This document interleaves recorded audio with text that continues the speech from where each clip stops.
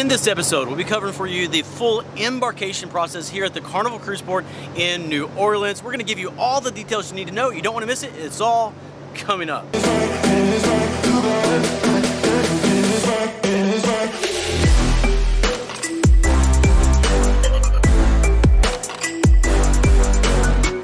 Okay, the embarkation process here at the Carnival Cruise Port in New Orleans. That's what this episode is about. But listen, if you love cruising, consider subscribing. We give you tips, tours, and money-saving techniques that you don't want to miss. But let's get right into today's episode. For this cruise, we are sailing on the Carnival Glory, and we actually drove down here to the cruise port, and we parked with Machu Picchu's Tours. They have a cruise parking place, and we got a shuttle here to the cruise terminal. But listen, regardless of how you arrive, whether you fly in and take a taxi, whether you drive in and park like us, you're eventually going to end up here at the cruise terminal. Let's talk about everything you need to know for that. The first thing you're going to be doing when you arrive at the cruise terminal is you're going to be getting rid of those bags that you want to check in. Now, you'll keep the carry-on with you. The check bags, they will have porters there available to take those. Now look, it is customary that approximately $1 per bag you'll give to the porter for a tip. It's not required, but that's just sort of the custom. And then it's time to head inside the cruise terminal. The first thing you're going to need out is that boarding pass. You'll need to show that to enter the cruise terminal. You begin to wind around till you come to your first station. Then at that first station, there are a few documents that you will need. One is you'll need that boarding pass.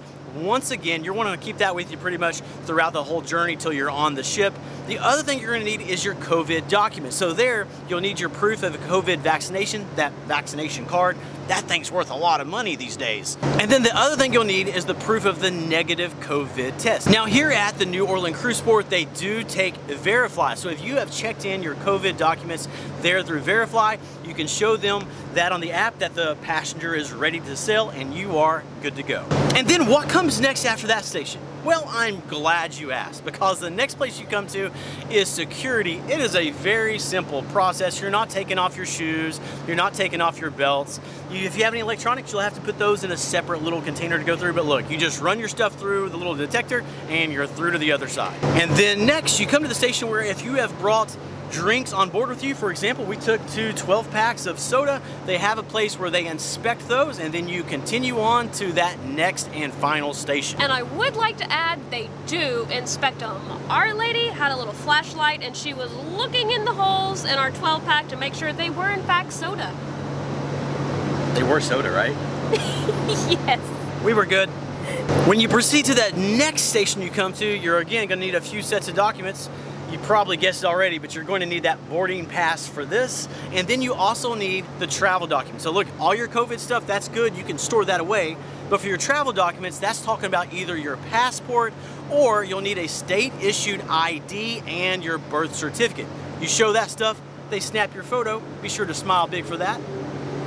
And then you're ready to go into the waiting area until they call for your boarding zone to board the ship. Now, we had a time set up for 10 o'clock, so we didn't have to wait long at all. We were on that ship, and we were with a new cruiser, little Caleb, his very first cruise. This little guy, too excited. Whoa, are you excited?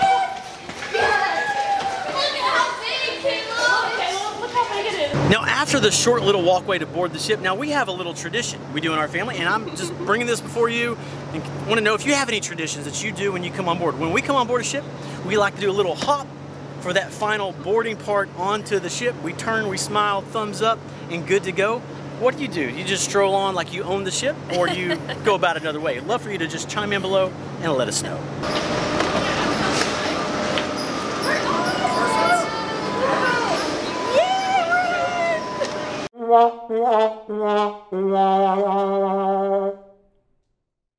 In this episode, we'll be covering with For the Love. That was close. It's gonna storm. We gotta talk fast. Something about us cruising lately, it's all stormy. What's up?